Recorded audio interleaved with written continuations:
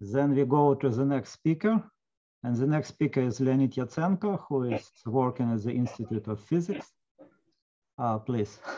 Okay, good evening. Can I try to...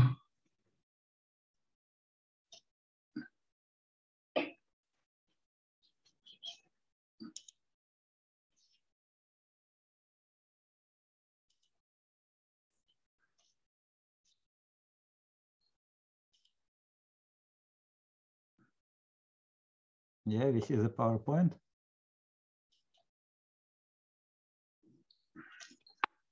Can you see? Yeah, perfect. Okay.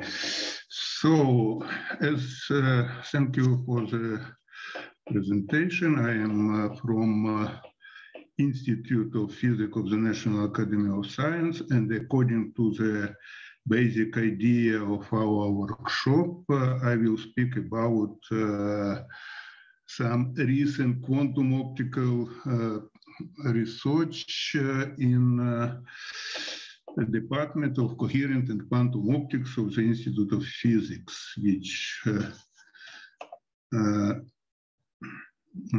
I head of this not only department, but first of all, I want to say some words about Institute of Physics, where I was 10 years director of this institute. This institute is one of the oldest physical institutes in Ukraine. Its institute was established more than 90 years ago, and in the in recent years, among with many traditional areas of research, there are also works in the field of quantum technologies in our institute. First of all, of course, it's research from the Department of Theoretical Physics. It's Professor Chumak, Andrei Semyonov, which only recently moved to the Bogoliubov Institute from our institute, and many other young researchers from this department. It's today you saw the talk from Anatoly Negriko, who spoke about quantum metrology, and I also will speak about some works in our department. So, but I would like to spend a couple of minutes in the historical, about one historical fact concerning our institute, which is not very well known. You all know that in the basis of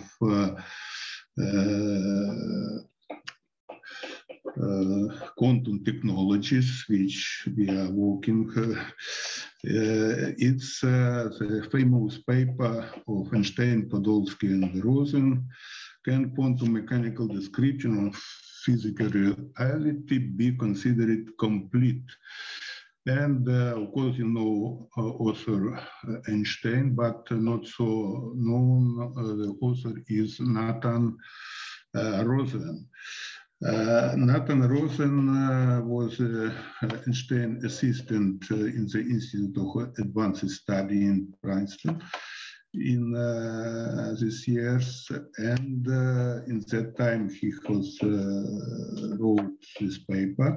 But in 1936, at the personal request of Einstein, in his correspondence with Molotov, the chairman of the Council of Peace Commissar of the USSR, Nathan Rosen came to Kyiv in the Soviet Union. And he was a head of Department of Theoretical Physics in the Institute of Physics of Academy of Science of the Ukrainian SSR 2 years. During this time, he wrote 3 papers on gravity theory and quantum physics in the Ukrainian physical journals. In that time, it's Ukrainian physical notes in Ukrainian language.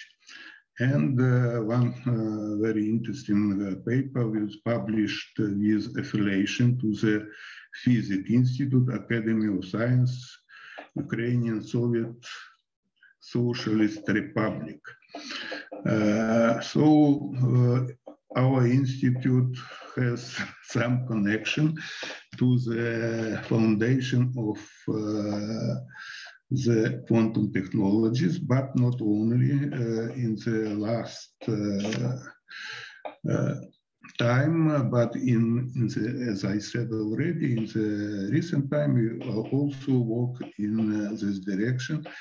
However, to be honest, in our institute and in our department of coherent and quantum optics, the main part is for work. We work more with coherent optics and with, you see here some direction of our works. But nevertheless, I will stop on some. Do you see well? Yes, everything is perfect. Okay, so the first physical idea which was connected in some sense with quantum optics, quantum storing of quantum maybe information, it was idea to store the coherence which is created in some qubit between state 1 and 2 to the population of the ground state levels. You know that coherence is very fragile, and the time of life of this coherence is determined by the fluctuation of the energy states, and so it's much more shorter than time of life of population in these levels. And if we have 3 levels in the ground state, so very long-lived, hours or maybe even days, then the idea was that using some coherent interaction, some short pulses, we can create some population. We have 3 levels, so it's enough population to know population of this level and we will know full information about coherence. And in this paper, we suggested this idea, some special sequences of the pulses, but we assume that we have 3 levels and we cut all 3 levels, which was in experiment not so easy to do.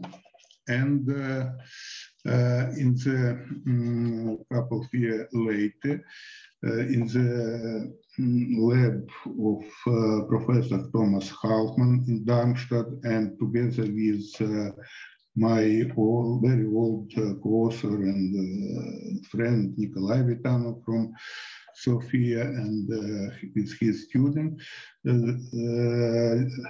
it was idea of Nikolai that we can use only 2 transition, and it's also we can realize this idea, and it was done. And the main point is here on this where we have storage duration of the created coherence in we worked with praseodymium crystals with solid states, where in the ground state of the ions of processing, we can create these long-lived labels, and you see that it's more than hours of the lifetime, and we can read, store this coherence, and then read again, and so it's very interesting idea, which have to, I think, be more popular than it's for now. And another work with also with Torsten Peters. He is also assistant professor in the group in Darmstadt University, worked with Thomas Kaufmann. The idea is used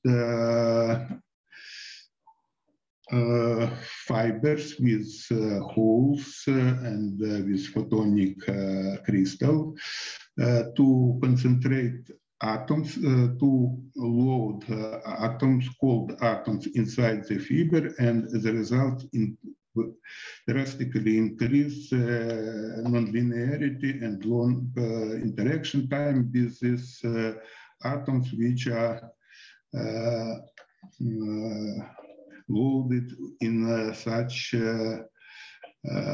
fibers. This is the scheme how we do this with loading from magnetic optical traps to the fiber, and as a result of this, we create some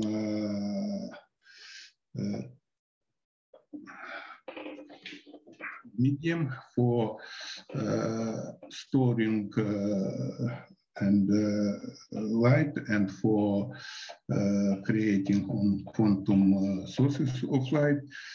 And what the main results that in this system you can create optical density, which is critical parameter for the all schemes of storing light and the generation of thin photons larger than 1000. It's record in value. Okay, and the last, what I want to, the very recent results, we did again with this team, but not only with this team, with Taiwan colleagues, and with my PhD student, Sergei Strizhenko, some source of biphotons. So its idea is using of spontaneous four-way mixing in rubidium in resonant system. So we have we prepare rubidium atoms in the state of the F equals 1 of the hyperfine structure in the ground state, and then with some non-resonant we detuned field pump, and we generate spontaneous photons, Stokes photon, and then there is strong field and resonant field which creates some EIT on this transition, and as a result this field is scattering on the created coherence between the state, and we emit anti-Stokes photon. So there is some pair of two photons which are correlated. This is so-called biphoton. And so we did a lot of work with theoretical description of this. We made some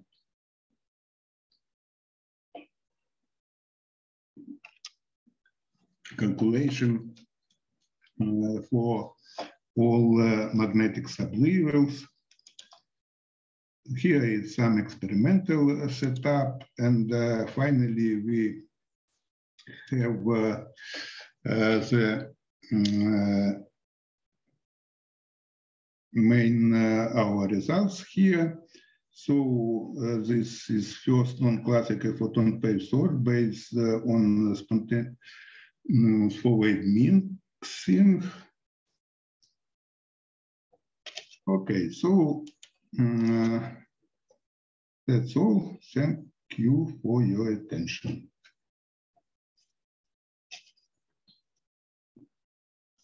Thank you, Leonid. We have actually the question. We have a question in chat from Nikolai Vitanov. The question: is this the same Rosen from the Rosen-Zener model? I don't think so. And there is a link to the Fizerev letter, Fizerev of 1932.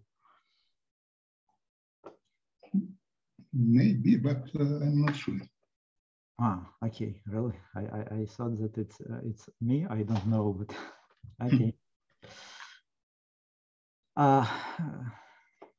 Okay, the talk is waiting for open for questions. Is there any questions, or people are tired already? I think people are tired. Okay, if no more question, then thank you. Let's thank speaker. Thank you, and I stop the recording.